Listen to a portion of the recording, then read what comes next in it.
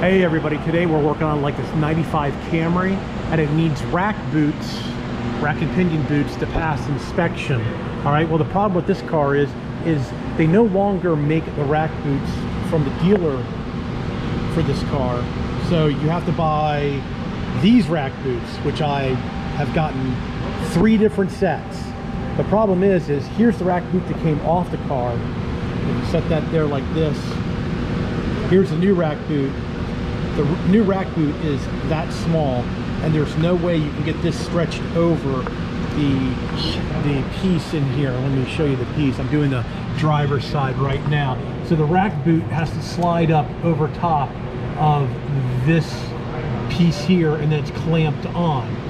So since they don't make the right size anymore, and it's very limited room to get in here, what I had to do, I got this side done. Let me show you this side. This is the way it's supposed to look. New rack boot, and you can see on the inside I finally got it over top.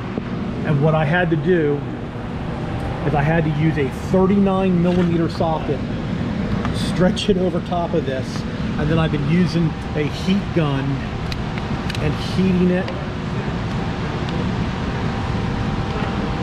And it must be unplugged. There it goes. And I've been heating this and rotating it. Basically I was doing like this, heating and rotating to get this boot stretched to stay big, because there is no way I can get that slid over top of where it's supposed to go.